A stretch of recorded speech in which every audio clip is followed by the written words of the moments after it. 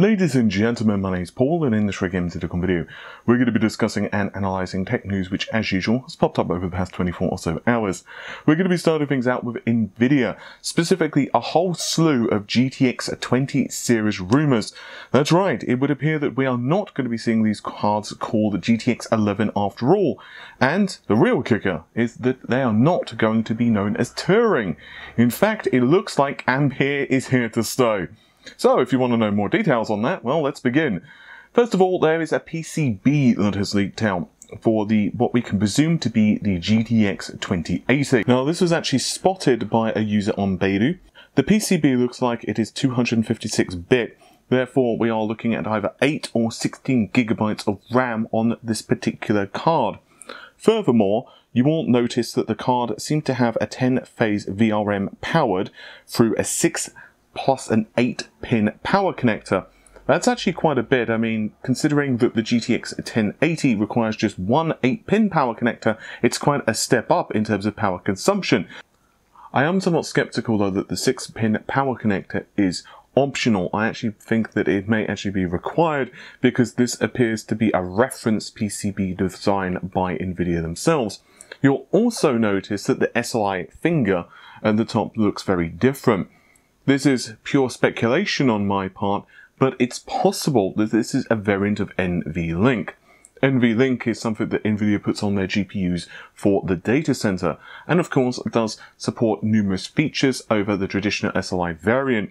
It's possible therefore that Ampere / the GTX 2080, one of the ways it's going to improve on Pascal and other predecessors in the GeForce lineup, is to better support multi-GPUs. Now of course multi-GPUs would also fall down to software as well, so I'm curious what changes Nvidia are seeing there, as well as perhaps game developers' APIs and what exactly we're going to be seeing in terms of support, but it is indeed very interesting. From what I can actually see on the certification logos, we can see that it looks like the design is about as final as it's going to get. You'll notice that the actual chip itself, in terms of the pin layout, looks to be fairly small. It's nowhere near as big as what you would expect for, let's say, a Titan V-class card. Therefore, it's most likely that we are looking at a GTX 2080.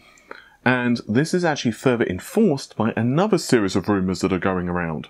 And that is that Manly, I'm not quite sure how to pronounce it to be honest with you, has actually registered various GTX 20 series SKUs.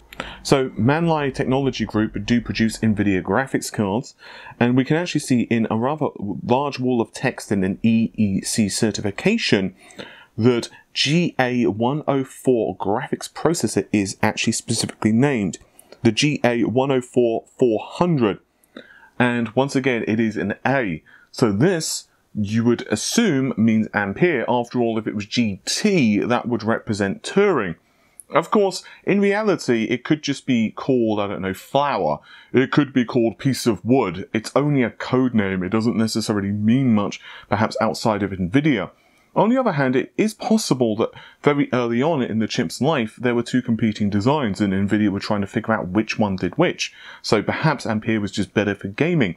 Or perhaps that's just not the case.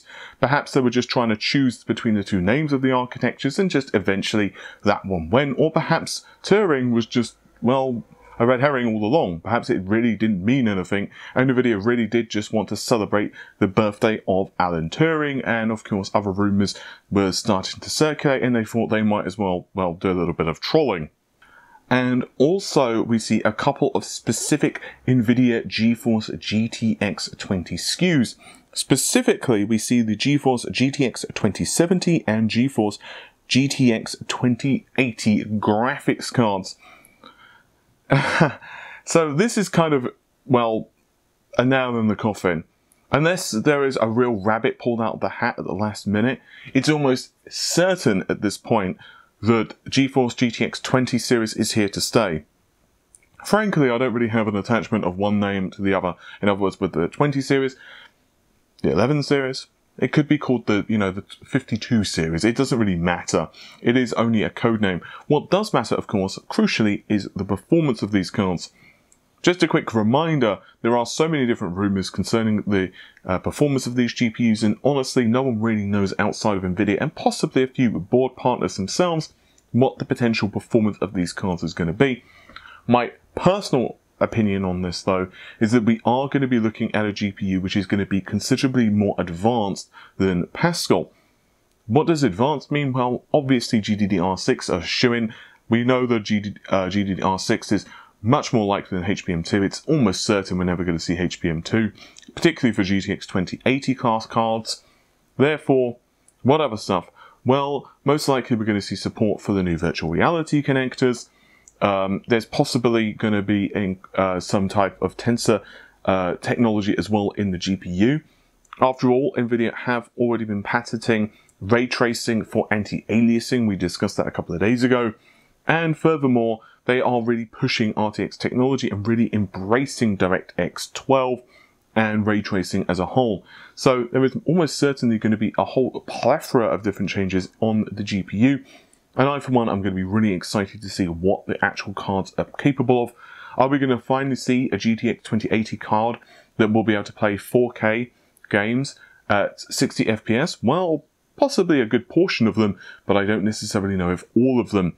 My personal opinion is most likely the GTX 2080 is probably going to be putting out roughly the same levels of performance as the high-end cards now. So perhaps we'll see the GTX 2070 put out the same level as like the Tis.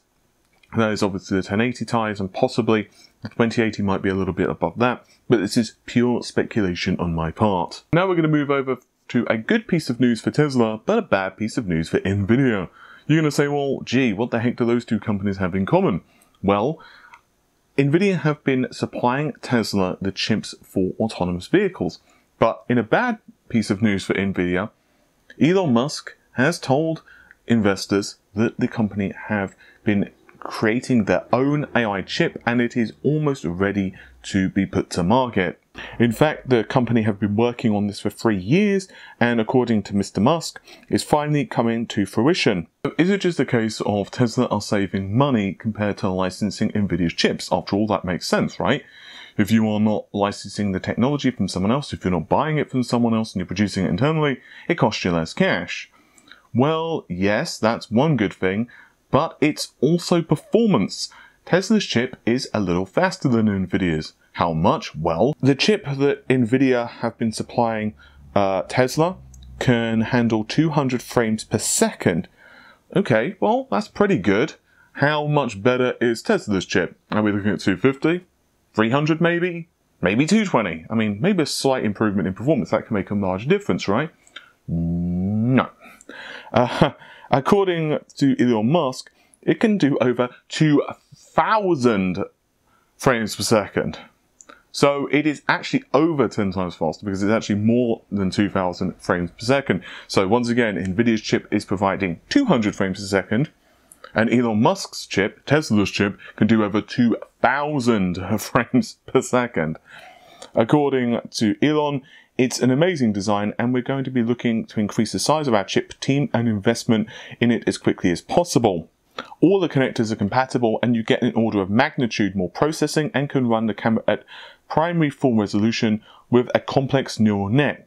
So it's just super kick-ass. And according to Elon Musk, it doesn't actually cost them any more. Basically, the pricing equivalent is just the same, but the key difference here is just the level of performance is so much more. Of course, you can expect Nvidia to be countering this pretty quickly. And to Nvidia's credit, they are putting a lot of cash into this, so you can imagine that perhaps their chip is going to be even faster in the future. Who knows what Nvidia actually have on the roadmap. Obviously, though, it is good news for Tesla. I do wonder if they're going to do variants of this chip for other uses, and are they going to start to sell those chips to other companies? Are they going to start to license them out?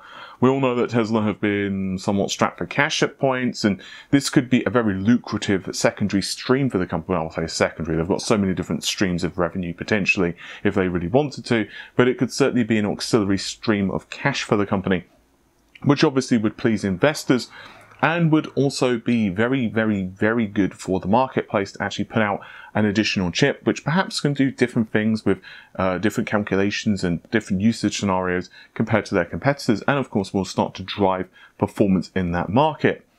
Anyway, I think that's just about it for this video, but before I close out, I'd also like to quickly mention a competition that's going on at the moment. We're not hosting it, it's actually MSI, but because we are a review partner of the B450s, we're actually waiting for the chip at the moment, a 2600X, which is flying in, so it should arrive the next day or two. We are actually going to be putting out a gaming Pro Carbon review, the B450s. So if you want to check out the link in the video description, you can see a competition. It's only available for folks in the UK. But if you check out the link, then you can go ahead and actually purchase a 450 motherboard, any of the 450 motherboards, and you will be entering in for a chance to win one of 2 CPUs every week. And there are 4 weeks that this competition is going to run. So in short, you can actually be in for a pretty good chance to win win one of these processors. So, you know, we're not getting any kickback for it. It's not a sponsored video. There's no money being changed hands. It's just something that MSI are running, and they've kind of told us about it, and we said, sure, we might as well tell our viewers, because obviously it's a bonus to you guys if you can get a processor. And obviously that CPU, that Ryzen CPU, is yours. So even if you've just bought one at the time of your build, and then, you know, you get told that you've won this particular processor, you know, sell it on eBay, give it to your friends, whatever you want to do with it, it's totally yours to keep. But anyway, hopefully you've enjoyed the video. I'll see you soon. Take care. Bye for now.